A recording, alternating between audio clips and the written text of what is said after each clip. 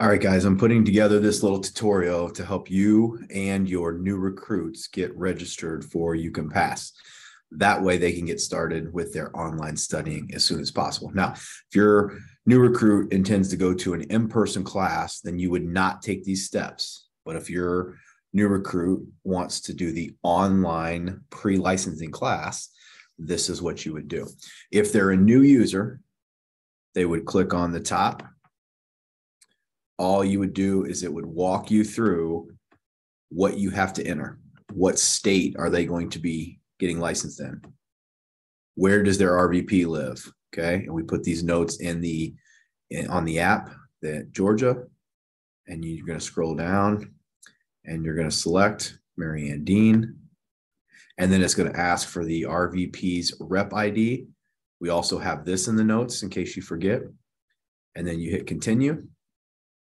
Continue, and then it's going to create an account.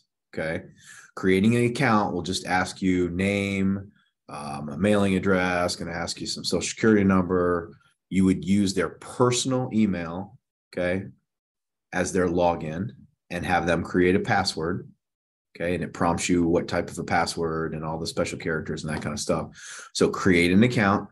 Once you create an account, it's going to bring you back to the same screen, and the same screen is now going to be you're registered. So you're going to log in.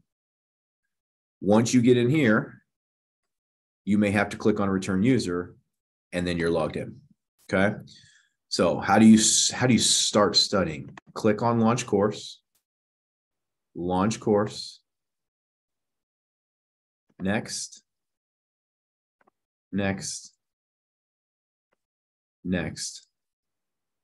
In some states, there will be an additional prompt that you may have to click on next. And then the first time you log them in, there's a couple of paragraphs that they have to read, and you actually have to just check the box that says you read it and you agree.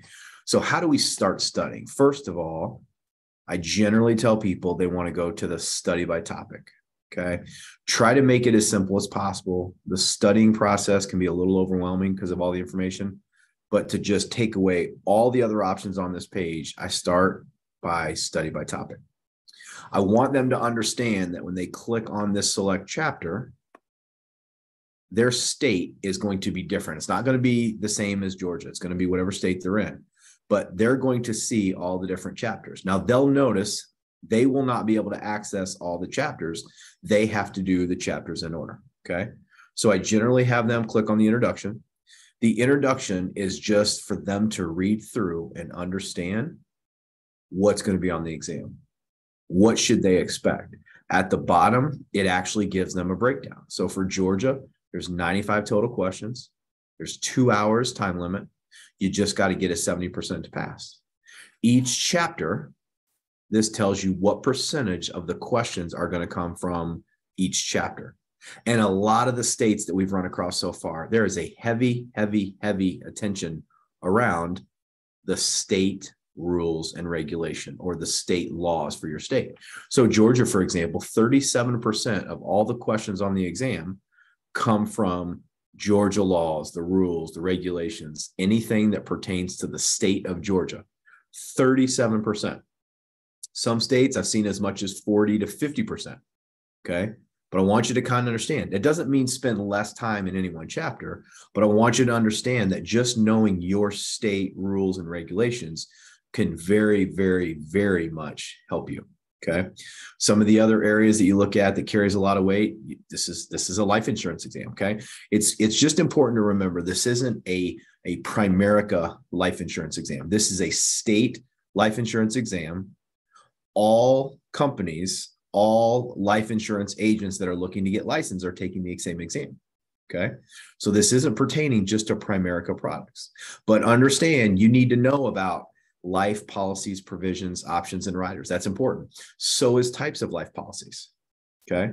It's going to be important as you're getting field trained. And while you're getting field trained, you're studying, going through this with your field trainer, actually doing appointments with your field trainer, you're going to understand this study chapter even better, because as you do it with your field trainer, you're going to understand a little bit more about the process of completing the application, sending it to underwriting, and then when it comes back from underwriting, going back and delivering the policy.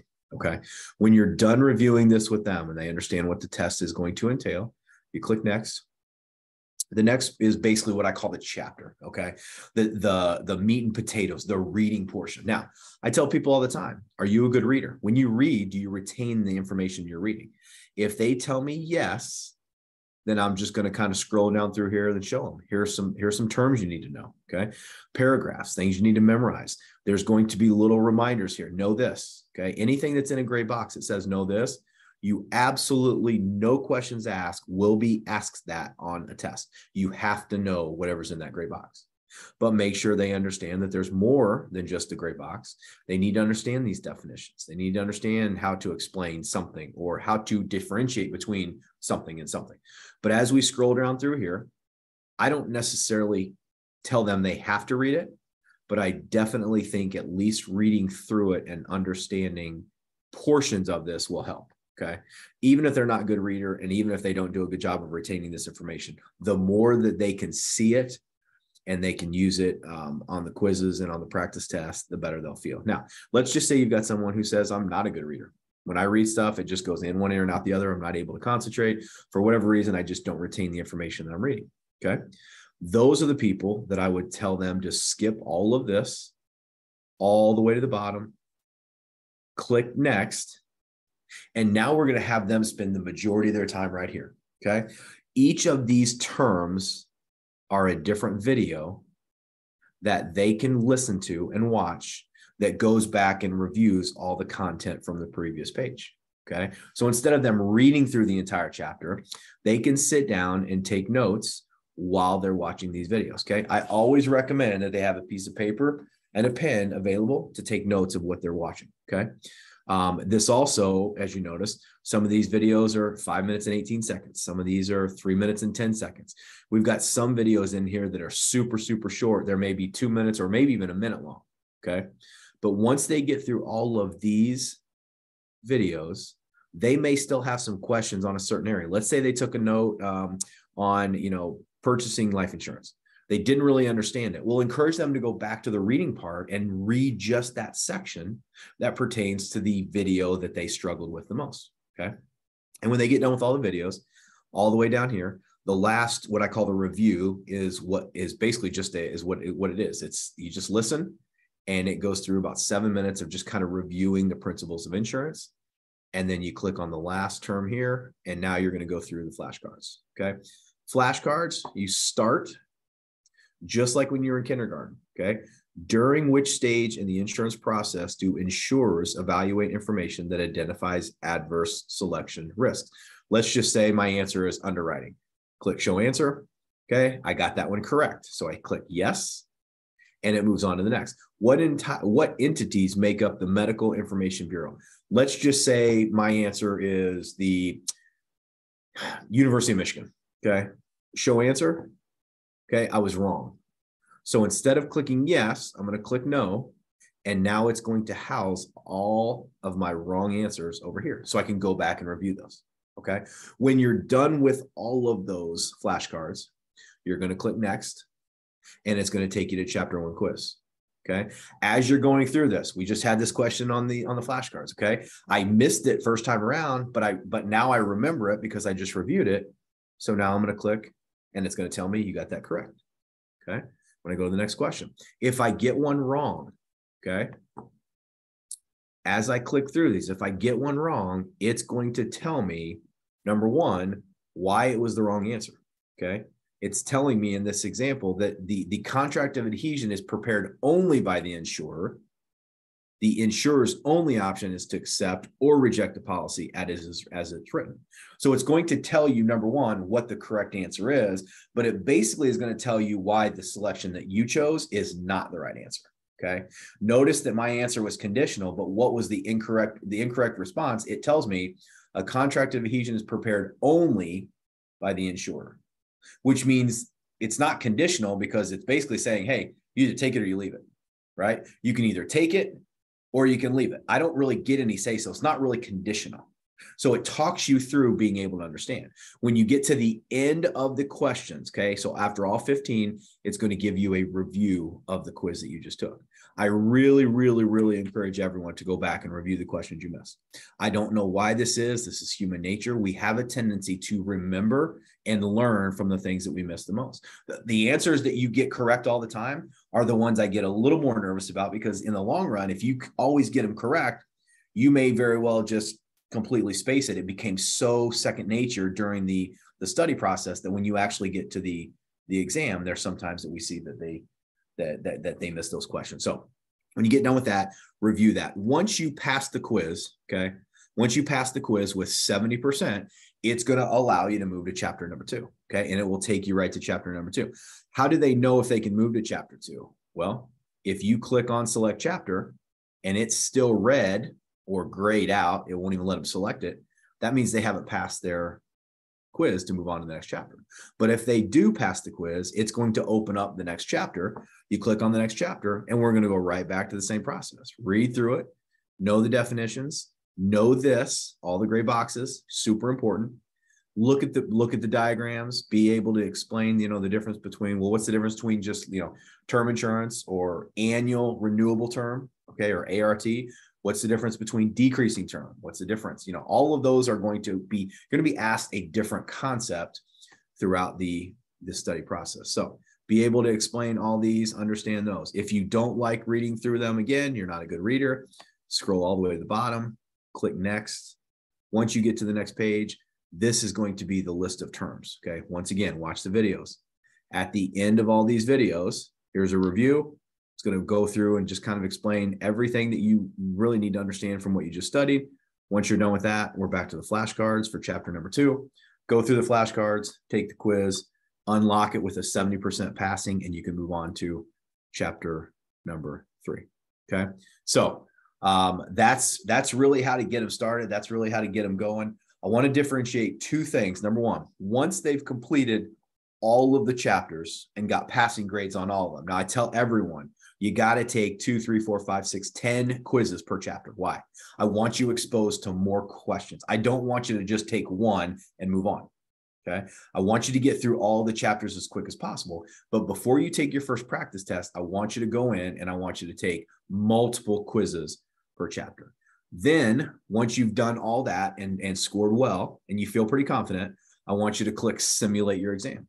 This is really going to be in total review. This is going to be the most applicable practice test you take before the actual exam. Simulating your exam is just going to give me some feedback to know where you're at, to know what you need to spend more time focusing on and what areas you need to review. Okay.